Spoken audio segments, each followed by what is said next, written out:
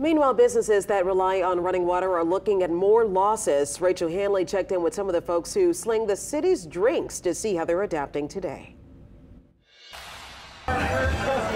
It started with some extra errands. 4 gallons of water all the way down the street. I mean, it's just been, I'm hot. As the boil advisory drips toward its 3rd day, places like Lafitte's Blacksmith Bar can't serve fountain drinks. It sent bartender Breon Booze to get cans. Coke, Diet Coke, Sprite, pineapple juice. But they weren't easy to find.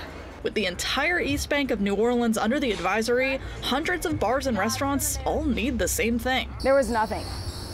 So it took me a little minute to literally get everything. And mixers haven't been the biggest struggle.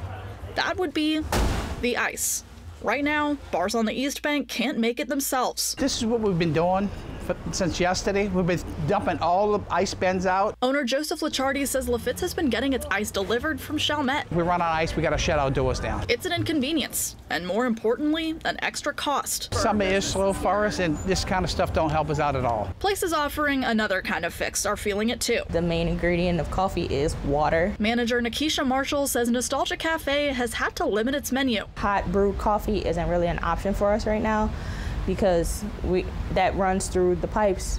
Don't want it to get in our coffee, don't want our people getting sick. She's also seen a slowdown over the past few days as people pick bottled drinks over fresh. More people are more hesitant to come in whenever there's boil water advisories. The city had expected the advisory to be over by Thursday afternoon. So now business owners are just hoping it'll be done as soon as possible. Everybody's getting ready for the Super Bowl and everybody's getting things, and everything's hitting us at one time. It's a frustration on their minds. This doesn't need to happen. As they get ready for another shift without clean running water.